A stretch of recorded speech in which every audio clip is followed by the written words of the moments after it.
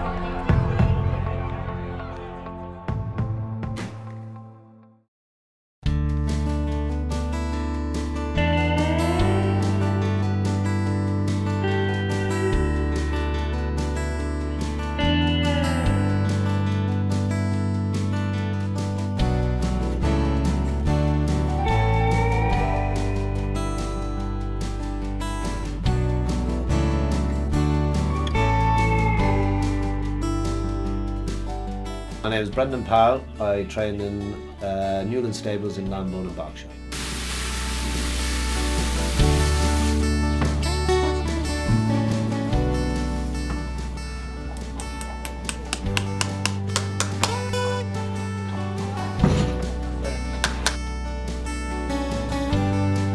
I started riding point to points when I was 14 years of age, and built up from there.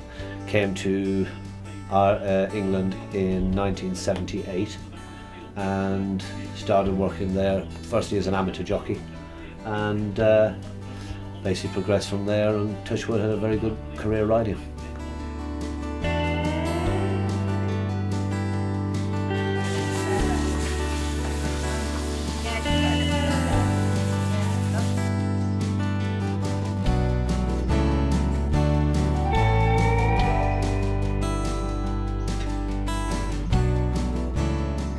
I was actually in another yard. When I packed up, I built a yard down in Winchester called Newland Stables. I was there for 6 years, and it was great, but we outgrew it. There was only 35 stables there, and as we were having success, we were getting more horses. So I rented this place 7 years ago, 2006 or 2007, and we came here, and I mean, there's 98 stables, and when we came here it was full. And then in 2008, when the recession hit, we actually went down to about 20 horses. But luckily enough, we've built it up again now to, we've probably got 45 at the moment. So, and you know, we're having a good season, and you know, we've progressed more seasons as well. Riding is a lot harder. I mean, riding was easier. You rode the horses, end of the month, you got your check, you got off the horses and you walked away. And this side of it, it's basically sort of 24 hours with them. So, no, but I've always wanted to train, and I mean, I retired in June 2000 from riding, and basically started training straight away. And as soon as I started training, touch wood, it took a while to build up the yard, but you know, we've had a great success in the last 13 years. But so I've you know, something, as I said, something I've always liked and I've always enjoyed it.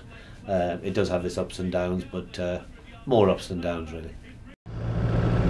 At first I'll pull out at 7, and then second lot, normal days about 8:15, and have a bit of breakfast for 20 minutes, and then third lot is usually around 11 o'clock. So it fits in with the times that they'll close the gallops for 20 minutes, but each gallop's got a different time.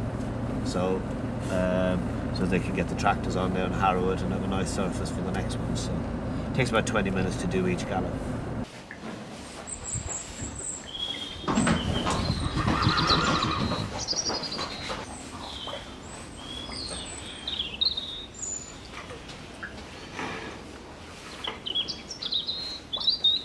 We put out first lot at 7, and you know, even in the winter we put out at 7. Even if, you know, first lot is usually dark, but horses always go quicker in the dark. Well, they always look like it. So, but no, we do sort of. It's usually 3 or 3.5 lots. I might try and do that on the grass with him on Saturday.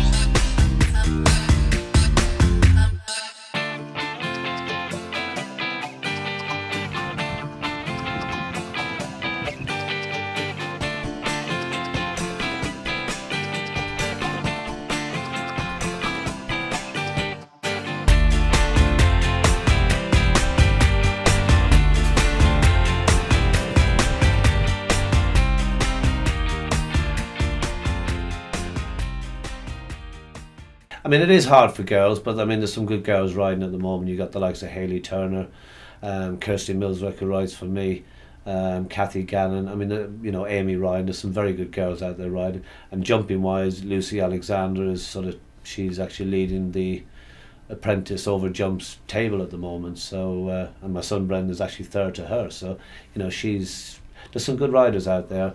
And I think, I mean, when I started, there was a lot of people sort of against women riders, always saying they want stronger, etc. But, you know, I use a lot of the girls. I mean, Hayley Turner, Kirsty, they've all ridden me winners, and I've no qualms about putting them on. So I think nowadays it's a lot different. I mean, most sports is the same, isn't it? My name's Kirsty Milczarek and I'm a flat jockey.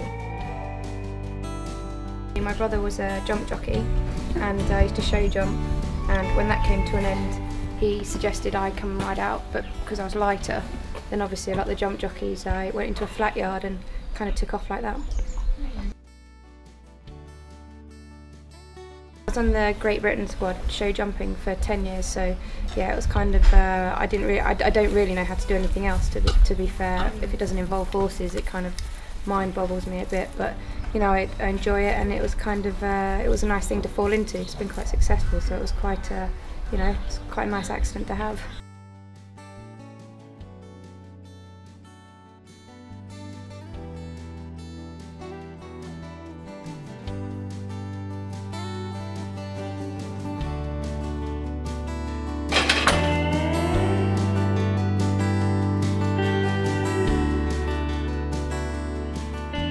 Yeah, I've been good friends with Brendan for 5 or 6 years now.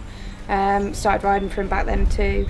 You know, he doesn't have so many runners on the flat. I don't have all that many rides for him, but you know, when opportunities come up, he's a good friend to me. He was a good friend to me. I had a hard time last year. So you know, it's just loyalty really, and you know, good friendship. But we get on great, and you know, it's good fun here as well. The guys, good team here, and the horses are happy, and he's having plenty of winners, which you know shows what the atmosphere is like in the Alp.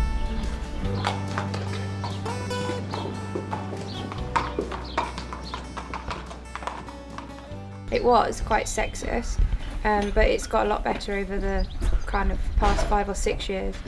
When myself and Hayley started, it was quite tough, but you know, I think we've broken down quite a few barriers now, and it's making it easier for the girls behind us. You know, it was quite tough for us, but it's getting a lot easier for the girls that are coming in now.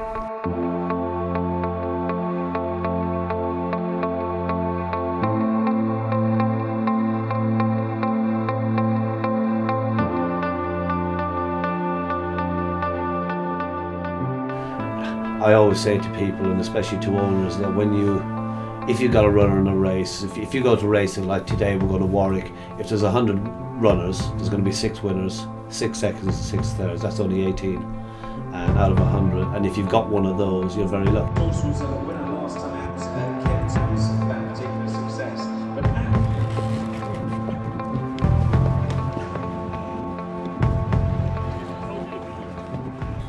I have quite a few like injuries that niggle me, but nothing, just wear and tear, but nothing too major. Good. Got 5 rides later.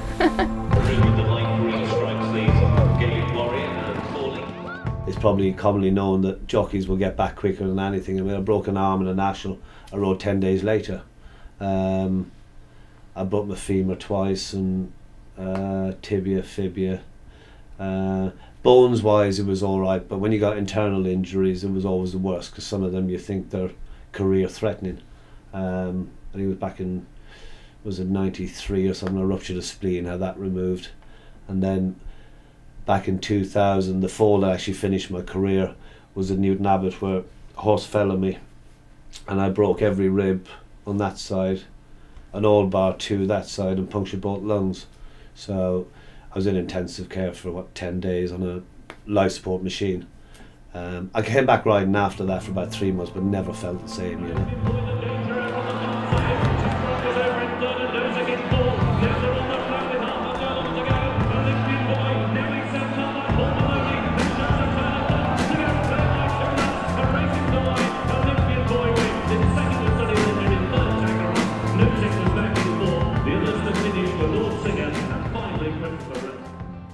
You know, there are some owners that you know, if a horse runs bad, they do get very disappointed and grumpy, but you know, you just got to understand that, you know, the races will come along. If the horses are good enough, you'll find races for them. And as a jockey, nobody likes getting beat, but you can't win every time.